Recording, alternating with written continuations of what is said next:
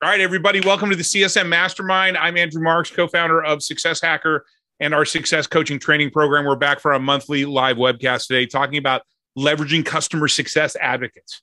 This free learning event is brought to you by Success Coaching, the world leader in customer success professional development training with nearly 14,000 students globally. I love every single webcast. That number goes up.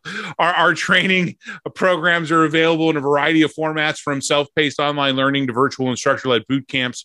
We're now accepting registrations for our summer 12-week live coaching programs being offered in conjunction with the University of San Francisco School of Management. We also have a number of standalone courses taught by industry experts, including data-driven decision-making, having difficult conversations, change management for customer success, outcome-based selling, and what successful managers do, a formal multi-week management training and coaching program that is with a customer success slant. Find out more at successcoaching.co. Ashley will also drop the link in chat. For those of you who haven't participated in one of these before, this is a live and unscripted discussion where we dig into a single topic relevant to customer success, regardless of the company that you work for, the scope of your role, or the sizes of the customers that you deal with. We aim to pick topics that are going to be practical and useful to you. The schedule for upcoming events can also be found at successcoaching.co. Click on the events tab at the top of the page to find out more. And we're always looking for suggestions for new topics. So please go ahead and message me directly on LinkedIn. A few housekeeping items before we get started. This webinar is recorded and we'll be posting a replay along with a transcription on our website early next week.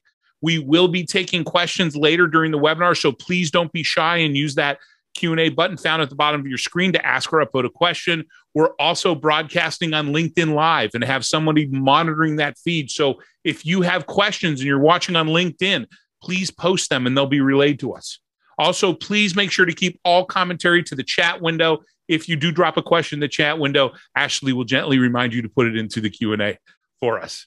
There's a lot of thought leadership out there, along with a lot of theories about how to deliver customer success. In this series, we focus on the practical real-world advice, best practices, techniques, and shared experiences from those practicing customer success on a daily basis. And to do that, we invite three panelists to join me for a roundtable discussion. These are people who are great at their craft, and we ask them to share their experiences and perspectives. So without further ado, I'd like our panelists to introduce themselves to y'all, talk a bit about who they are and what they do. Let's get started, as usual, in alphabetical order with Jeff. All right. Thank you, Andrew. And welcome, everyone. I see we have a bunch of attendees from Canada. I love to see the international presence. My name is Jeff Justice Williams. I oversee currently the enterprise team at Box. I have a good amount of experience in different sizes of companies, previously at Stack Overflow, at WeWork, at Dropbox, at Meltwater, a few different other companies of different stages, and am a customer success lover. I mean, I am absolutely a student of the game, and on my way to eventually, hopefully one day becoming an actual teacher of the game. And maybe, Andrew, I'll be at Stanford with you. Awesome. Thanks, Jeff. Josh, you're up. Yeah. So hello, everyone, and thanks for having me on again, Andrew. So my name is Josh Zamora. I'm Director of Customer Success Management at ServiceNow. Been here for a couple of years, but been a part of the customer success community for over 10 years now. And frankly, I just love it. It's a great community to be a part of. Really enjoy getting a chance to meet everyone whenever I can, and based here in San Diego. So hello from beautiful San Diego. And I'm gonna give it to you, Andrew. We're at 85 degrees today. So it's a beautiful day here in SoCal. Yeah, we're closing in up here in Granite Bay. We're going to be in the low 80s today. So, a warm day. But you have the most consistent nice weather. So aside from Hawaii, yes, a little bit of jealousy, a little bit of envy. Thanks, Josh, and finally, Natalie. All right, good day, everyone. It's nice to see people from around the world. I see there's some fellow Canadians. My name is Natalie Ryerson. I'm Enterprise Customer Success Manager at Insight Software. I've been supporting enterprise accounts that live in the Oracle, SAP, ERP, BI world now for about 15 years. total customer centric. I love to work with customers and support them and be their advocate. Very fortunate to be part of this panel today with these professional people. I'm originally from Quebec City, so I've seen some people join from Montreal. So hello, everyone from Greensboro, North Carolina. Looking forward to the panel today. Excellent. Once again, we all appreciate your time today. Now let's get to the topic at hand. Customer advocacy enhances the lifetime value of your existing customers, and there are no better people to sell your offerings to others than current customers. Customer advocates can help you execute an internal land and expand strategy with existing customer logos and provide warm and qualified leads for new greenfield opportunities, which is what we're going to talk about today.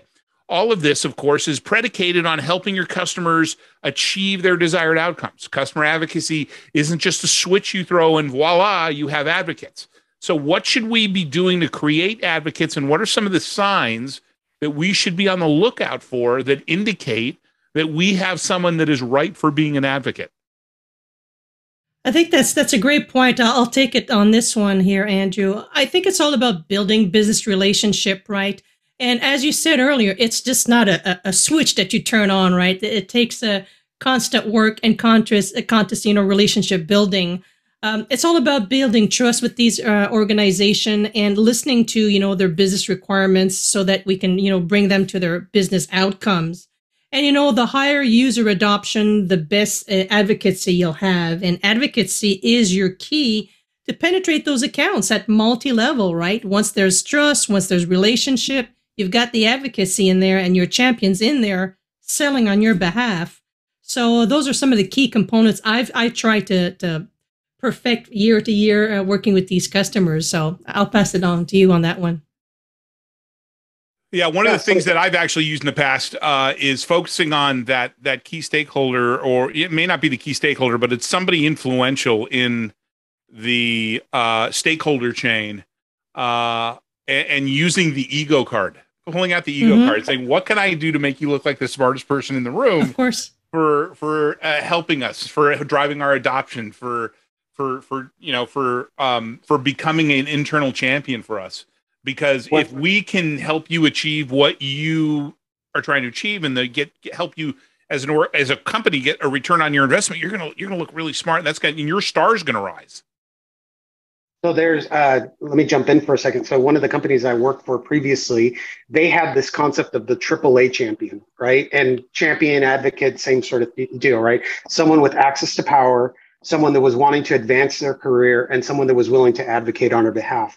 And recognizing those people was one of the most critical factors to being able to establish the potential for new opportunities and creating the best opportunity for us as post-sales representatives to really target in on someone that's really going to go to bat for us. Yeah. And it is a mutual thing, right? So Andrew, you said something really good, right? How can I make you look good to your bosses? How can I make sure that you're achieving your outcomes, your goals personally?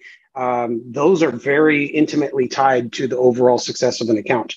So if you can find that person, it's absolutely worthwhile to make that effort. And what I've noticed also, Josh, is the level of hierarchy within an organization of these champions is all over the map, right? Yeah. Oh, yeah. It's not necessarily, of course, people say C-level. Finally they sign off on any type of projects, but it could be, many steps below C-levels that are going to be your true champions that know internally where to go in and to, preach your song. So never turn down anybody that's below a C-level and underestimate you, because they can bring you right there at the top at the decision makers and make the project move forward. Yeah. All that really boils into that executive confidence, the ability to motivate the commercial outcome, yep. Right? To make sure that point of purchase, whether it's an initial sale or an upsell or it's a retention moment, that feels like it's coming from a strong decision-making point, from a strong decision maker that you've empowered. And then that also folds into how that customer then says to another customer, we have a similar experience. We're in the same space. We're verticalized. Let's talk about what's worked well. And that relationship, it ends up informing your product team as well, because then you have an understanding of your product is working in a great way, or it's solving certain problems. But if you're inattentive to the advocates, then you're going to be an incentive to your own product. Yep. And I also want to add one other sorry, go thing. ahead, Josh. Go ahead. Sorry, Andrew. So one other thing, and something that we're doing here at ServiceNow that's really important is advocacy is not just a one-sided thing, right? It's not just someone at the company that's actually speaking on our behalf. It's creating the opportunities for advocacy to occur.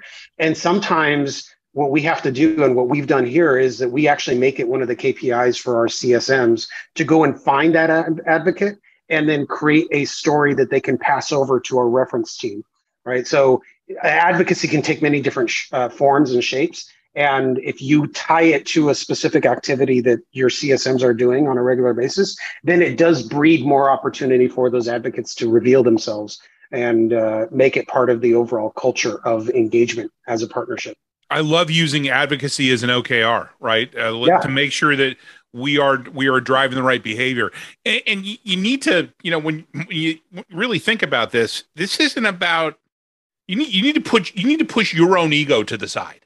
Right, because it's not about you; it's about the customer, right? Just like we want the customer's star to rise because they're going to pull us along with them, right? And therefore, that's going to pay off for us, right? But you have to push your ego aside. I have a personal experience, large, huge bank that you would all know.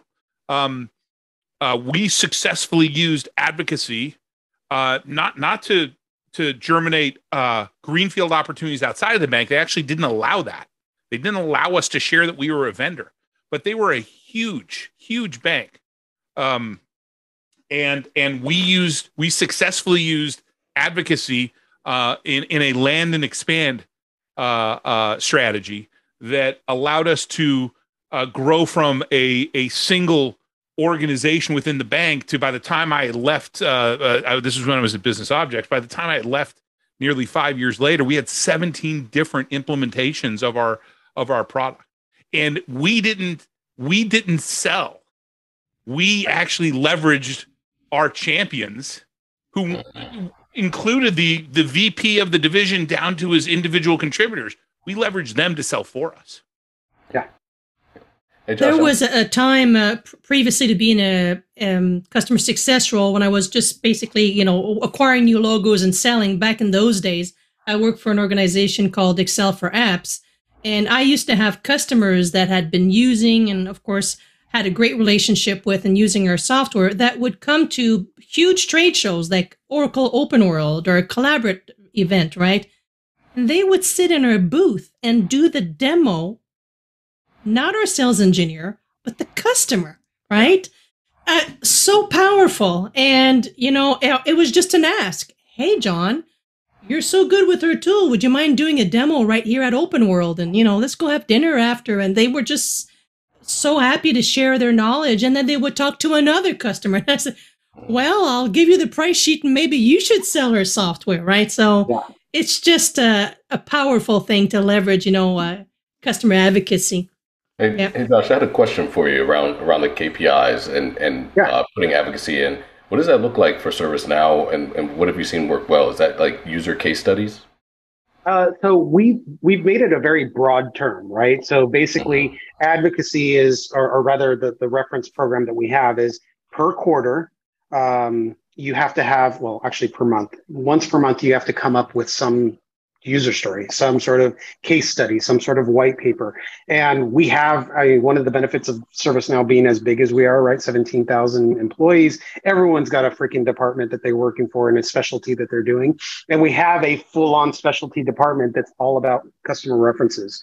So what we do is we create a play in our system that is a nomination play that says, hey, we've got this guy, Jeff, over at company XYZ, and he is someone that might want to tell a cool story. All we do is make the connection. The connection then gets carried through into whatever mechanism that they want to do it in, right? Whether you want to present on our behalf at one of our big conferences, whether you want to write a white paper, whether you want to speak on, at a webinar or something like this, we give the customers a choice. But the important thing is that we're giving the customer the opportunity to show off themselves, not us showing off ServiceNow, but this person, like, Jeff would come in and you'd be able to tell your story. And then the tie-in is the fact that we're helping sponsor that. I love that. I mean, it's a huge leverage point for a CSM to be able to collect the value of their work that's existing within their actual customer, Yeah. and Yeah. learn the different areas that they can then point that towards either other lines of business or to other customers in their book, or highlight their own work within the company so that people understand that the things that they're doing are actually impacting the bottom line, because sometimes CS gets forgotten in that process, right? Yeah. So Absolutely. really cool. And that, and you know, customer advocacy, you touched on that, Jeff. Customer advocacy can have a pretty significant impact on the bottom line of the company, right? But because you're bringing in warm, qualified leads in the process, right? So you're lowering the cost to acquire the customer, and maintaining the unit economics of customer acquisition costs to customer lifetime value. Right. So advocacy is can be incredibly powerful. And when you can attach yourself, there's where you win. Right. You don't win in helping the customer achieve what they're trying to. I mean, you do win, but the real win is when you can say, hey, I drove this customer or this cohort of customers to advocacy, and they're now selling for us. They're sitting in our booths, selling for us with our customers. I love that, by the way. I loved going to and working trade shows where existing customers would come up and would answer questions that prospects had. It's so strong, such a strong thing when you have a prospect that comes up and a customer is answering the question. Let's simplify it just a little bit, right? It's not the process that matters. It's the human involvement, the human element that goes along with how do I make sure that, because the products are the products, right? You can go from product A to product B, company A to company B, but if the human element doesn't exist, then there's no drive, there's no momentum to actually tell a story, and the storytelling is the most important part of it. That only comes from really good human interactions. Yeah, exactly.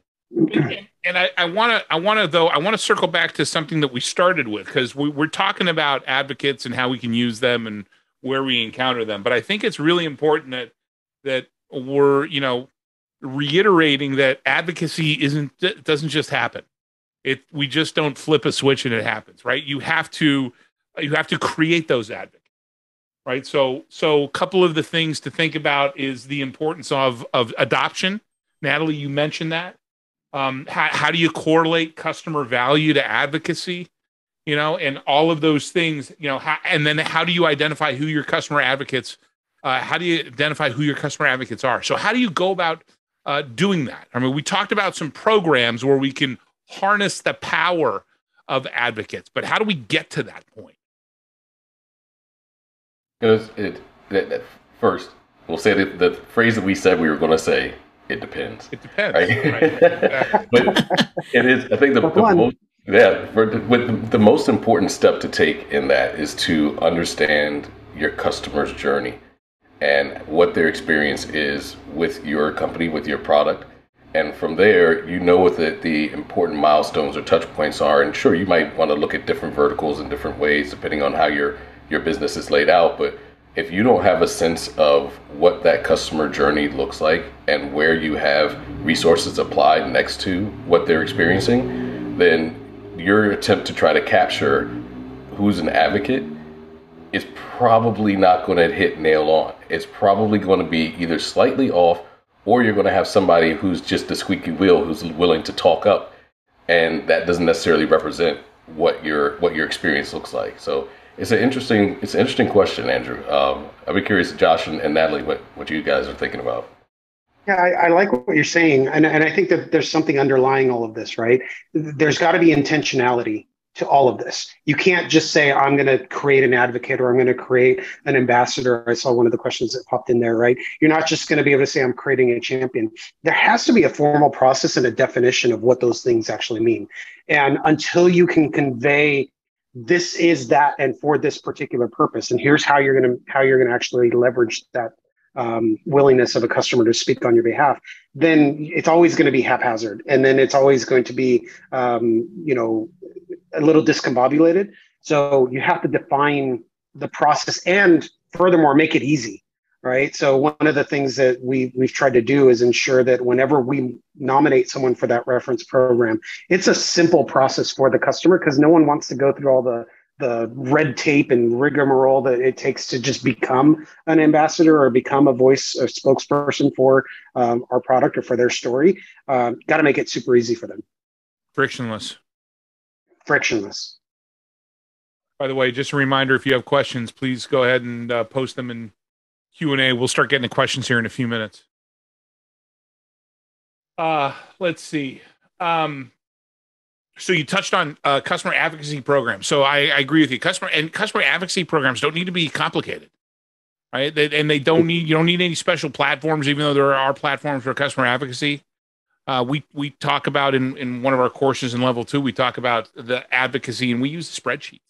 We use spreadsheets in a simple 2x2 matrix. Figure out where your advocates lie, and not everybody makes a good advocate. Not everybody makes a good external advocate versus an internal advocate. Right? There are some people that you might just want to use to do internal advocacy, and there are others that you might want to be able to put in front of the public, right, and speak at webinars and trade shows.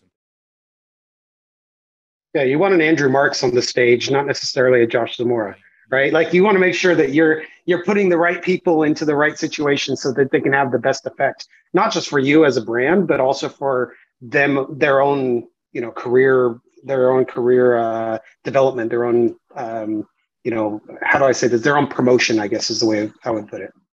Right. Well, you need to understand what motivates people and what they want, right? Mm-hmm. You're going to find that there are customer advocates. Your best customer advocates are the ones that want to be considered thought leaders. Yes. Right? Yeah.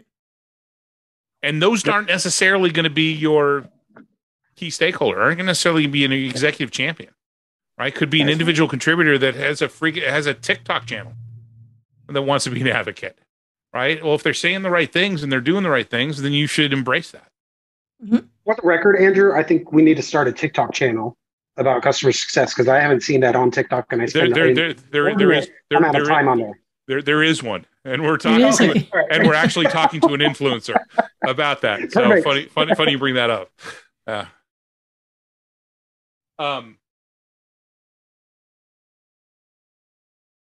So one of the things that we talked about, Josh, that in our prep call, that I love that you threw out, that of all of the things that we do on the customer success side assumes that your product works, right? Yes. Otherwise, you're spending all of your time apologizing for a crappy product experience or misset expectations, right? So once again, back to creating advocacy, that you need to have the right environment for it to happen, right? Once it's not just flipping a switch. Well, we talked about it during the prep call, right? I spent so much time apologizing. There were a couple of companies that I worked for. I spent more time apologizing for a really crappy product experience than I actually did doing my job. And it was frustrating for me. It was frustrating for the customer. We weren't able to actually achieve value. We weren't able to actually get to any progress in terms of big milestones. It just undermined the entire experience altogether. Oh, yeah. And having a strong product, forget a strong product, having a product that works, that actually functions the way it's supposed to, and then you can at least get some basic value out of it. But that's the starting point. If you don't have that, advocacy is never going to be able to fill in that gap. Yeah, and you're right, Josh. What you're continuously doing is extinguishing fires, right? So you become like the first person they reach out to, then you escalate, then you try to track it, then you push it, and the answer is delayed. So it is definitely a challenge, when the product is not running smoothly, and it kind of put the stick right there in the wheel to build that relationship and build that customer advocacy. So definitely key to have your product working well, right? And I think the message here is that doesn't mean. I think the message here is if you're too early stage, don't focus on customer advocacy yet. Exactly. Right? Focus on getting the thing working right. Right? Customer advocacy should be the last thing on your mind. Right? What you should be doing is providing that customer feedback and hopefully making incremental updates and improvements to the product. because you spending any of your time on customer advocacy, you're just wasting it. Mm-hmm. It's interesting. I see a question here from Valentina in the chat. I'm not going to answer it directly, Valentina, but I am going to give you an example of when I've seen the engagement and advocacy as a program sitting within the customer success space, and how that then reflected into the product and sharing product information. The way that it started out was, as you mentioned, Andrew, very simple and direct. You have your CSM working with your customer. You're understanding the deployment process. You're getting attention to the adoption. You're creating those advocates. You're understanding what advocates consider to be a good engagement. And then if you have an engagement and advocacy team, that team is actually dedicated to setting up your customer advisory boards, to getting direct feedback about betas and product features or product changes. And you're aligning that with marketing and the way that you're taking them into case studies and public information. But then you also have a component that is your customer zero, which is your actual company. Your customer zero, right? You're the company, and a lot of companies, drink their own champagne. Some say eat their own dog food. I prefer champagne over dog food. But they also, you'll find different companies don't actually use their product very well. So they have the opportunity to then take that information from their customer and use that as a best practice for their business and best practice for their information around how their product is operating for the customers. So there's a dual interest, both for the company, self-interest, and for the customer, to be able to take that information and flow it through your advocacy program.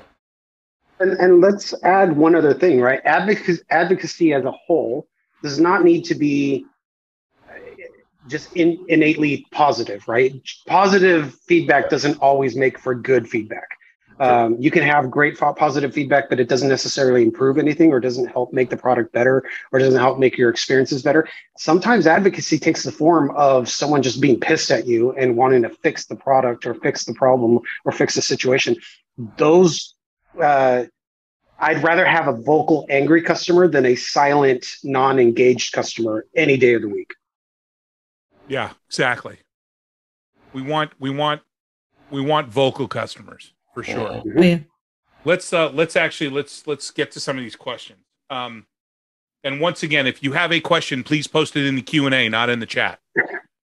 So we have our first question from Alex on LinkedIn Live. Do you think ambassador programs fall in this category, or are you focusing on clients that the CSM have a relationship with that they influence directly? And Natalie, looks like you want to jump in on this one first. What have you got for Alex? Sure, great question here, Alex. Currently within our organization, it's mostly the CSM team, that has these direct relationship with the customer.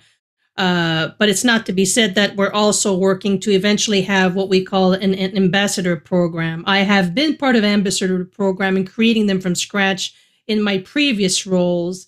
And it's definitely something that needs to be customer centric within an organization, right? To have this type of program, it needs that multiple division within your organization have got to be working throughout that ambassador program. And that ambassador program is anything from enhancements of your tool, weakness of your tool, being part of company webinars, being part of company case studies, right? It all brings down to what you're bringing out about the ambassador program. It is a very powerful thing.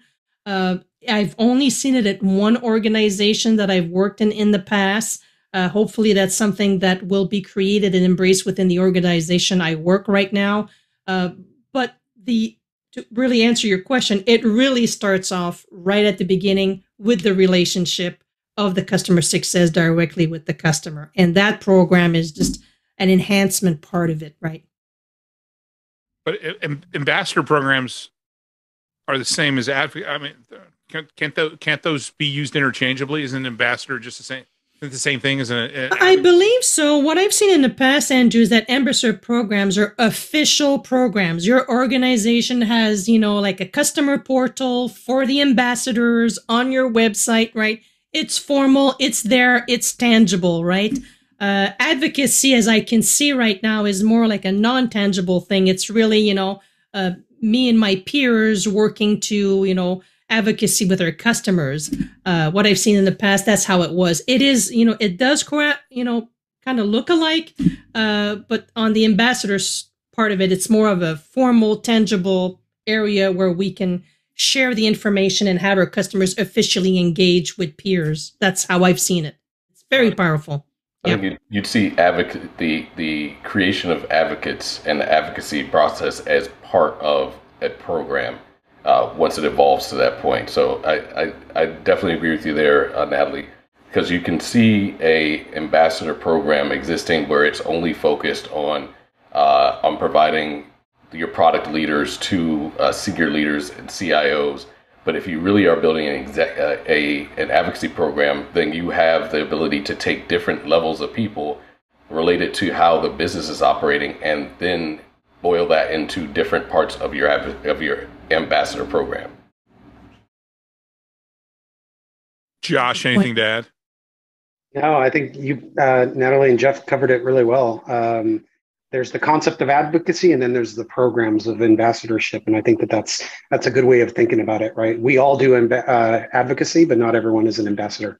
Got it. Cool. Thanks. Natalie, can you hit done on that question? Yep. Our next question comes from Valentina. How often do you measure the impact of customer advocacy? And it looks like, Josh, you want to jump in on that? So there's two aspects of it, right? It's the internal advocacy measurements that we're doing for our CSMs. And then there's for lack of better terminology, the attribution model of what happens whenever someone is an advocate, right? That latter one is really, really difficult to measure. And I think that one is because it's an inferred value add to the sales process. A lot of times it's really difficult to create monetary value associated with it. What I will say for that component is that needs to be built into the overall sales strategy and the overall understanding of cost of acquisition for each customer, the overall revenue, time to revenue and time to value stuff that happens whenever a sales cycle starts up and ends up. That's probably a whole different topic for discussion at some point. As far as the internal measurement of advocacy and what we're doing with the programs that we've done, we measure, because it's very simple for us, right? We've simplified the process of you nominate as a CSM, you nominate an advocate, and then that advocate has the opportunity to leverage one of the different mechanisms to become an actual vocal spokesperson, whether they're on a referral call or reference call with another prospect, whether they're coming on stage and talking at our knowledge conference, whether they're writing a white paper or jumping into one of our community pages. The measurement for the CSMs at that point in time is just whether or not they did it. Right? Have they met the minimum requirement of submitting someone to be a advocate? And we measure that quarterly. That metric is actually one of the key components for their bonuses every quarter for my team members. And it's one of the easiest way to just get something rolling. The long-term benefit is that if you make people thirsty, then they'll drink. You don't have to force them to drink. It's our job to make people thirsty. And part of that is just giving opportunities for people to be vocal and giving opportunities for people to provide that feedback about the product, about their experience, about what we work with them on. I love that. Hopefully that answered your question, Valentina. Jeff, Natalie, anything to add? Oh, I mean, I can't wait to actually put in some, we have user case studies as a part of our KPIs and metrics, but we haven't yet looped in advocacy or creating those advocates as a part of it. I think there's a mind state around that as well, where if you're getting these use cases and you're understanding how your product is being adopted within your customer, you should understand the who and how that impacts them. Like we talked about, getting that person to their next point in their career because of the things that they're doing successfully, the money that they're saving their company, the efficiencies that they're spinning up between their teams. That's where you're going to really make a difference. And I really like that Josh, you have this this program in place to benchmark that, where CSMs recognize this is an important activity and this is an important part of the process, and this helps me to see success at the end of the day. I love it. Not something that we have here where I'm at, but definitely something that we're working on and collaborating, hand in hand with marketing to get that out there. But you're right, Jeff, on that point. Yeah. And if you see, there's different sizes like ServiceNow and Box. I think there's similar sizes, right? And yet we're operating in completely different ways, and we're leveraging on different activity points, different KPIs, and so it really depends, right? It depends. Well, you don't have to be, once again, you don't have to be a huge company to have an advocacy program. Right. Yep. I mean, look at us. We have an advocacy program. We have a ton of references on our website. We have a G2 crowd page where people regularly post feedback and commentary. We're in the process of recording video testimonials. Right? It doesn't take a lot. Doesn't have to cost a lot either. We have a shared Google sheet where we can where we have a list of our advocates that we can engage if we need a reference. It doesn't take a lot. It's not expensive. Yeah. For the record, Andrew, if you want me to be an advocate, it's going to be expensive. Just so you know. That is a bare minimum requirement for me. All right. Thanks for letting me know, Josh. I'll remember that. Oh, that is a good point, though. Incentivizing your advocates at a certain point where, of course, you're not trying to buy their advocacy, but where you're rewarding them for the things that they do. That's a huge. Sometimes that's the small act that people forget, is that these advocates are going out on your behalf in some way, some form, some fashion. Even if they show up to your demo table and they're doing this for customers, there better be a dinner on the other side of that, Yeah. Well, and I think you should definitely thank them in different ways. There are programs. Somebody actually in the chat mentioned Influitive. There are applications that track that sort of thing. I've actually used that before. That reward you with points that you can then redeem for things. But your best customer advocates really are the ones that they want you to be successful, right? Because they want to spread the good word. Because as long as you're successful, you're still going to be producing what they need to make them successful, right? Which goes back to where all this starts is helping the customer achieve what they're trying to achieve. Right? If I can give you a strong return on your investment, why would you go somewhere else? And why wouldn't you want to tell other people about it? Because the more people that get onto the platform, the more people that use your service, as long as it's not impacting me in any way, it doesn't impact my service, then why wouldn't I want more people to use it? It reinforces the value, and it reinforces you. It reinforces your business, right? I want you to be successful. I want you to keep keep producing, like in our case, keep producing content, right? That's because that's value to me as well. Would you agree, Andrew, and for the rest of you guys on this call, right? Would you agree that the best advocates have an emotional attachment to your product or to you as a person, right? There's an emotional investment to something being successful, right? For instance, I'll give you a good example, right? Everyone knows Dave Blake over at Client Success. The guy's fantastic. I love him. Guy. He's really great person, right? Yeah.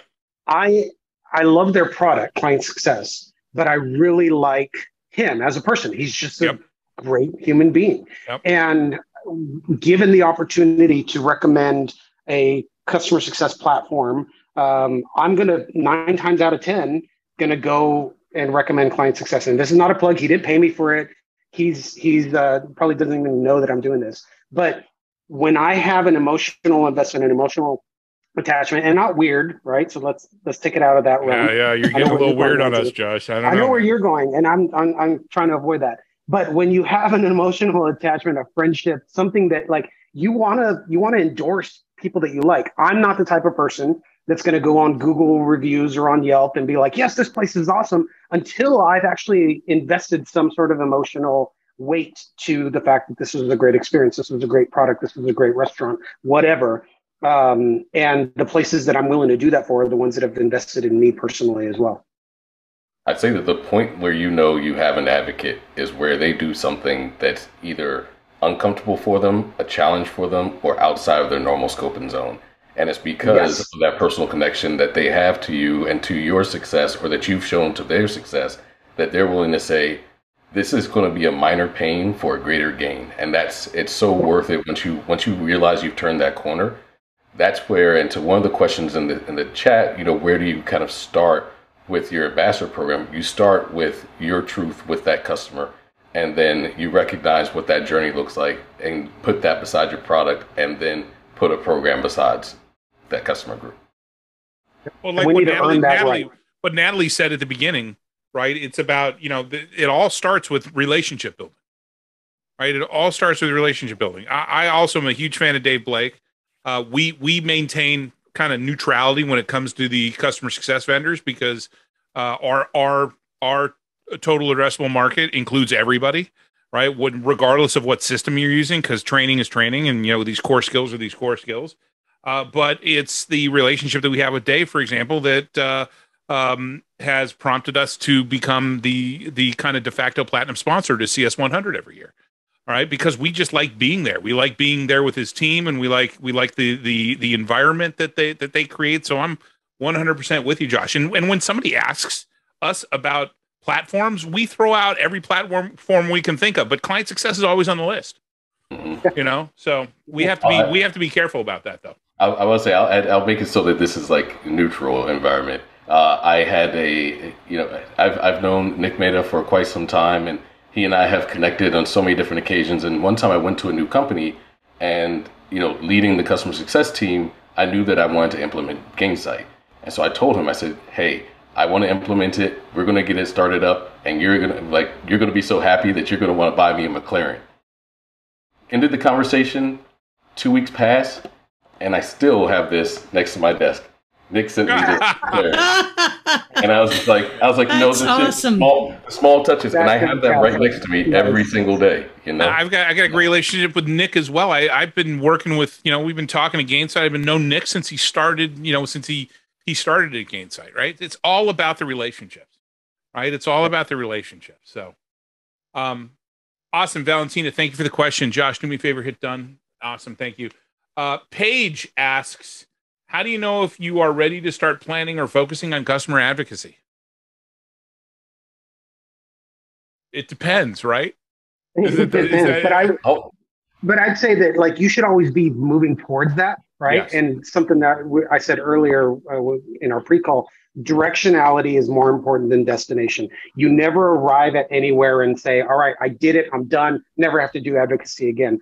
You're always moving towards advocacy. That should be one of the things that you're just targeting as part of just the general experience of customers. Now, and this goes back to the topic earlier, if you have a crappy product, then you have to put that on hold for a little bit, right? Yeah. And advocacy doesn't need to be an end all, it doesn't have to result in an ambassador program like we were talking about earlier. It can be something that is incremental. It can be something that is built up by little pieces, and eventually you have a full-blown advocacy / ambassador program. But the little pieces matter. The little things matter. Build out advocacy in every little step. Kind of like we see customer success being a key component of all software companies. Advocacy is a key component of customer success in general. It just happens to be an umbrella thing that we want to do. Yeah, I think once you've been able to repeat the process, then and you've done it intentionally, then you're ready for a program. Because you can have a couple of really good CSMs, but that doesn't mean that you're ready for a program. Those CSMs might have great relationships and advocates, but you want to recognize what they do to make those advocates, and then put that into a process. And once you have that, then you're ready for the actual program. Because I've seen people try to, they recognize they have a couple of high performing CSMs who have great relationships. Then guess what? Those CSMs move on, they leave, they go to new accounts, and they have no idea how to repeat that. They're like, I thought this was an advocate. It's not like that. Definitely takes the effort, the long view. We kind of so when we started measuring our NPS, we realized, hey, we need to have an advocacy program, because we were getting nothing but 9s and 10s. Like, okay, so we're on to something. And at first we were doing, we would put people down on a list as a reference because we got positive feedback. But then we realized, wow, our stuff is adding value out here. We really need to maybe more formalize an advocacy program, and that's where we began. We rolled out the G2 crowd and page, and we started doing the recordings of the testimonials and things like that. So sometimes it just kind of sneaks up on you.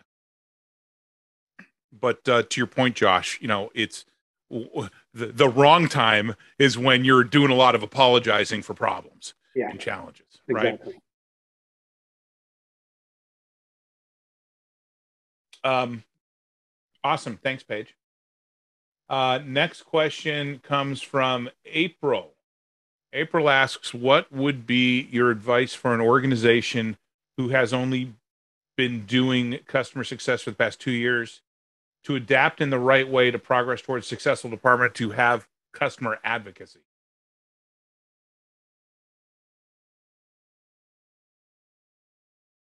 Once again, I think it goes back to what we had talked about before. Focus on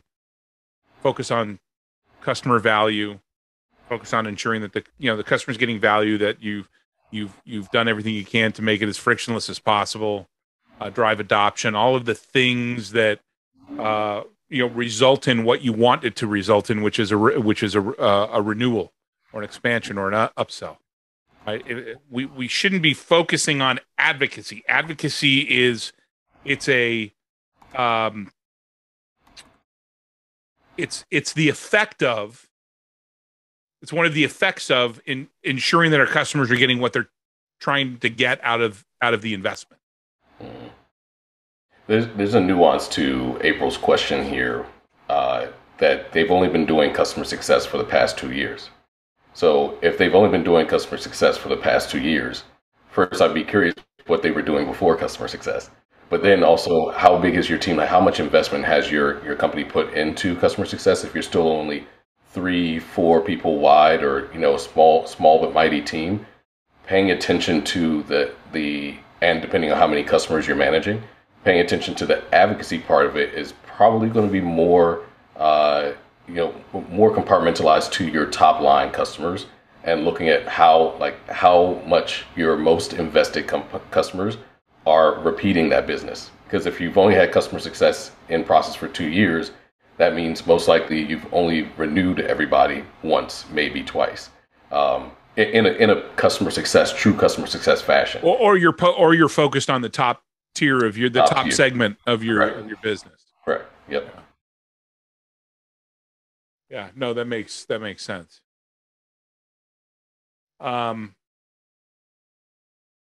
Let's see. Ashley asks, what are your favorite practices for CS that result in increased customer adoption and retention? I can jump in on that one. Please. There was that engagement and advocacy program that I mentioned earlier. If you think about the purchase funnel, right, and then where you engage your customers, then you have their purchase point, and then you have the ability to retain them, and you hope that those people that you retain become advocates.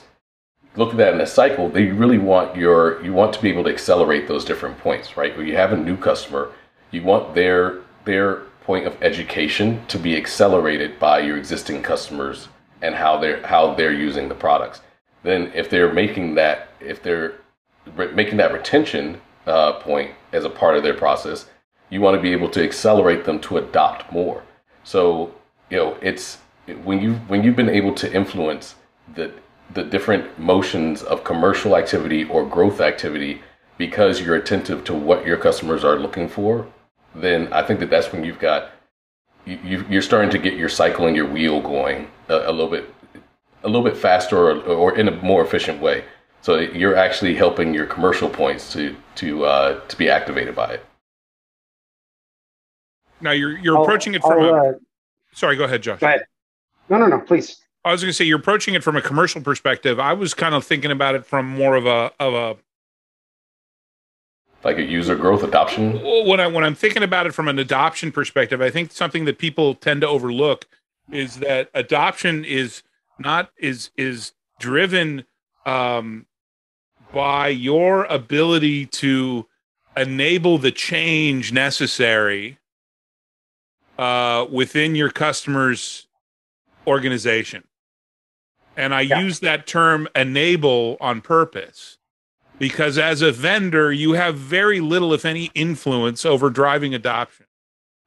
So what your job should be is to enable your key stakeholders from the executive champion all the way down to the individual contributors who are raving fans of your product to drive that adoption for you. That was something that example that I made earlier on with that financial institution, that bank. A big part of the success of our strategy was because we found individual contributors that were boots on the ground using our product, and we over-indexed on the change management programs required to make them feel very enabled with the product. They became, not only did they become these kind of adoption champions for us within the organization, they also ended up deflecting a lot of support tickets because they almost became a tier 1 support for us. Natalie, did you have something you wanted to add? Yeah, you said the key word here, enabling, and a lot of the time it's going to be a top-down approach, right? You enable the key stakeholders, right, that made the decision to move with your organization as a vendor, and to make sure that the people under them understand that this is the route that's going to be taken. There has been, lots of, money spent into that. This is our new way of doing it. So it's basically a partnership with those individuals. I mean, there's so much I can do as a CSM for user adoption, right? I can send them a recording of trainings, demos, have, offsite training, online training.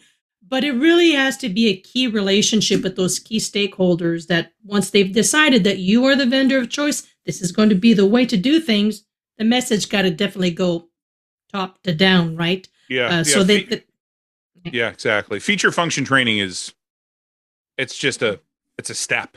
It doesn't equal adoption. Yeah. Right. Josh, did you have something to add? Yeah. So sorry, I'm jumping out of my skin to talk about this one. So we have ServiceNow being what it is, right? And I've seen this at other companies, but we get shelfware a lot of times, right? Customers will get sold 15 different product lines and only use 3 or 4 of them. And what I've come to realize is that if we can get an awareness of what's missing, and we're talking about CS programs or practices, right? If awareness breeds decision-making. Awareness breeds discomfort. That discomfort then generates a requirement for a decision, and then that decision generates change. So what we've done is we made CSMs responsible not for the adoption, but for the awareness campaigns of, hey, Mr. and Mrs. Customer, here's our product map. Here's what you bought. Here's what you're using, and here's how much your adoption looks like. What are you doing with these other things, right? And I think that generates more, it generates more change for the customer, and then creates a better opportunity for customers to come back and say, oh yeah, well, we weren't using all this stuff. And now that we're using it, we're starting to see value out of it. I think that in of itself is a valuable step in the process to create advocacy when you have opportunities to basically give someone, this is all about creating opportunities for someone to become a champion, right? Access to power, advancing their career, and willing to speak on our behalf as an advocate. Those 3 AAA champion criteria show up when you create the opportunities for them to show up. And one of the best ways we found, one of the best ways we found is to just create look at the product map. What are you using? What are you not using? What are you getting value out of? What are you not getting value out of? Yes, you were sold these things. How can you use them effectively? Yeah. And there's times in the past, Josh, I've had customers, like you said, had no idea they had a particular part of the product, which was some type of distribution tool. They were figuring out, they got hundreds of reports to send. It's manual. And, my head started tilting. I said, but you have the distribution tool here. We got what? Yeah. Oh, yeah. Really? And we're paying for this? And why nobody ever told us? I said, well, that's where I come in. Let's review all your products. And it just kicked off things, it's as if he had bought a brand new tool and had it for free. They were tickled to death, right? But these So people should be motivated. They went ahead, yeah. especially your key stakeholders. And that's why this type of program, the change management thing, this whole change management concept needs to begin from the start, right? And we need to be telling these executive stakeholders, need to understand that you've gone ahead and you've signed off on the dotted line. You've gone ahead and you've implored to your leadership that, hey, your CFO or your board, we need to make this investment. Why wouldn't they want to make sure that you're getting a return on that investment? And we need to be very clear that part of your ability to get a return on your investment is for you as the executive sponsor to drive the change, right? And back to what I said about enabling, you enable them by providing them with the tools to drive that change. Here's a communications pyramid. Here's a what's in it for me. Here's some copy that you can send out to the troops to help them understand why we're making this change and the case for change. And there's all of these tools that are part of the change management toolkit that we as customer success managers should be providing to those leaders. But they ultimately need to drive the change, and they should want to drive the change. It's not just about making their star rise, but it's also about making them look good and avoiding the negative impact of, hey, you bought off on this thing. Why isn't your team using it? I've been using this analogy lately. It's the sales team sells a vision, right? And it's some light show, right? It's this wonderful thing that's going to happen at some point in time. Implementation is going to plug in all the connectors, but customer success is what's really going to make the light show actually turn out the way that it's supposed to. And until you're getting to the light show, everything is still just implementations. Yeah, exactly. Ashley, hopefully that answered your question. By the way, just as a reminder, we will go as late as 15 past the hour. So if you have to drop at the top of the hour, you can check on the website and usually by Tuesday next week, we'll have the complete recording and transcription up there. Otherwise, if you can stick around, we'll keep answering questions until there are none left. So, Ashley, thanks for that question. Davia, I hope I'm pronouncing that right, Davia. Davia asks, what if the product works, but the client encounters challenges with tech support in the form of timely responses? How can you help your client shift the focus on the value of the product, which they have confirmed that they've received, and create an advocate in despite of this minor challenge? Natalie, looks like you want to jump in on this. Yes, of course. Thanks for the question here. I think number one thing is right there, it's a hot potato. So empathy is going to help you right off the bat, right? So card number one, you can't be expected as a CSM to change the way or the operational way that your support team works, right? It all depends on your resources, the headcount, so on and so forth. But what you can do as a CSM, when this comes in, of course, use, empathy, you understand their concern. And then you're the front line. You're basically the quarterback that's right there to be able to go internally to either the head of your support team, to the person who has that support case under their name, and then question them and say, hey, I'm about to have a call with a customer, or I had a call with this customer. This has been pending for 73 hours. Do you have any update, without throwing them under the bus? And then they'll start, interacting with you. Remember, you're also a point of escalation, right? So as you reach out to the person who's answering that support case, and as if you don't have that answer right now, you go above them to make sure you have that answer, you come back with an answer to the customer and say, hey, you should go back into the support portal, and within the next hour, you will have an answer. Next time, Mr. Customer, you sense a sense of urgency and that our support team, it might not be answering that quick, call me.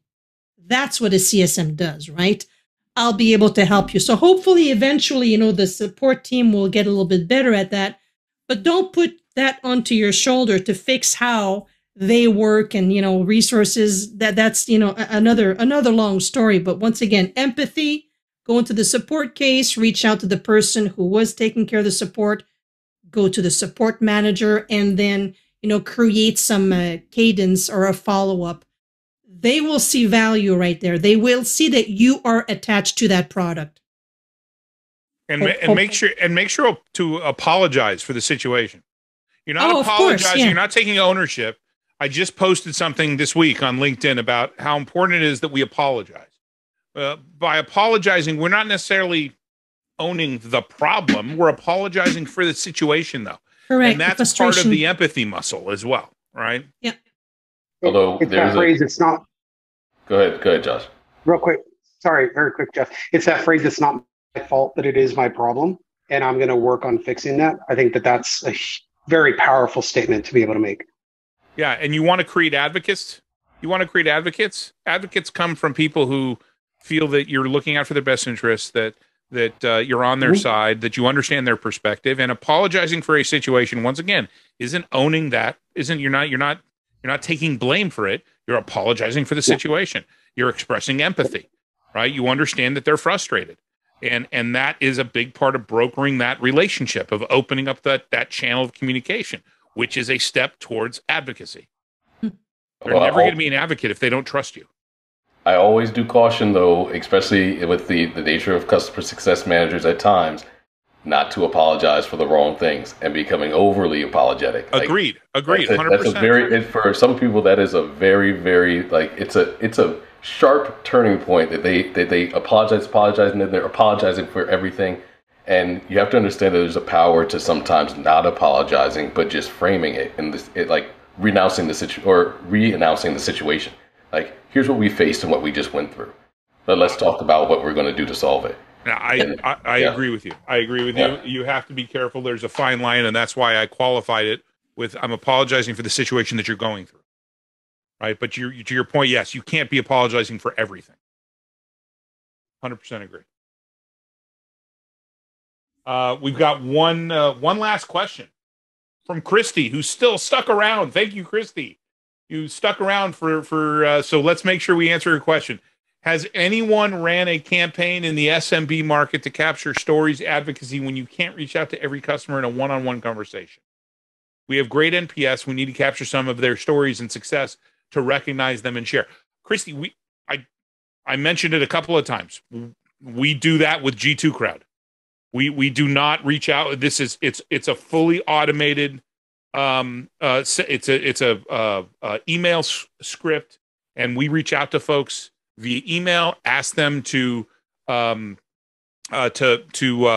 share their feedback, their thoughts on G2, and I think we have a few hundred posts on G2. I'm going to check now because it'll bug me if I don't. Anybody else have any thoughts on how to on Christy's question? I think you're right. Leveraging marketing, leveraging automated tools, scale tools, and teams like your marketing team are going to be really important for that. Yeah, and that's all delivered through our marketing function. So we have 352 reviews, 4.5 stars. That's awesome. 4.7 stars. I mean, that's and that was driven. That was purely driven by email marketing or email customer marketing.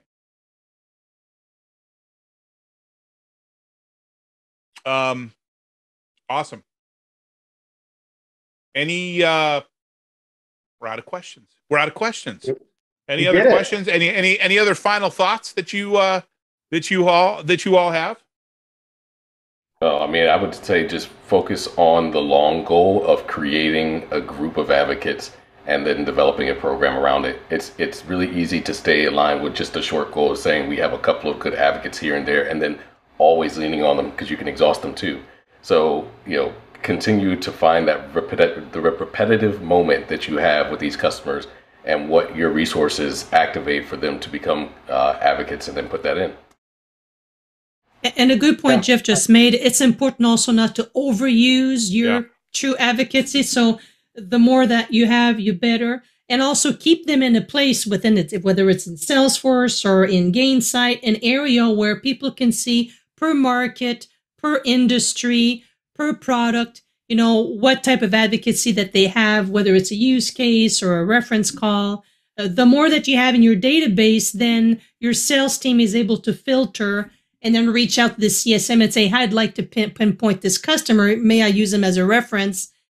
you know how many times they've been used, or Yep. not used, but I mean, referred to. So that's also key. Organizations sometimes will stop with 5 or 10 main references or advocacy, and then it's the same people for 10 years. Like, Right. no, we need out. more.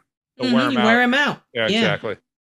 Yeah. The Awesome. only thing I'll add is there's intentionality to all of this, right? So do it on purpose, do it with clear intent, and communicate effectively around it. Otherwise, it's always going to be haphazard and potentially messy. Awesome. Jody, stick around for a second. I'll answer your question, but I want to close things out here. We're at the end of at our time today, and I think it was a great conversation. But it's not what I think; it's what all of you think. So please let us know by posting your feedback on LinkedIn and tagging either myself or our guests or Success Coaching. I want to thank my amazing panelists for spending the time with us and for the ideas, thoughts, insights, best practices that you shared. Appreciate the time. One final note, great CSMs know they don't have all the answers, but they know where to get them. And that's why we created the CSM Mastermind program to harness the knowledge and experience of the community to help improve everyone. We hope to see you again at our next event on April 20th, when we'll discuss having difficult conversations with Anita Toth from Churn Crusher, Carla Kanan from Birch Street Systems, and Jonathan Davis from Cobalt.io. Until then, make sure to make space for yourself and your mindset every single day. Have a great rest of your day, week, and month, everyone, and we'll see you soon. Thanks, everybody. Thanks, Andrew. Thanks, hey, you guys, wait, Thank everyone. Wait, it was a pleasure. Wait until Ashley gives us the all clear, okay? Yep. Because we got to wait till we unsync with LinkedIn. Jody, I recommend the change pyramid when it makes sense. All right, there's a bunch of tools. All right, there's the change pyramid, there's the communications pyramid, there's a case for change, there's the WIFM, and so I think you want to use those tools based off of what you are trying to convey. But we're huge fans of change management, using change management strategies to drive adoption.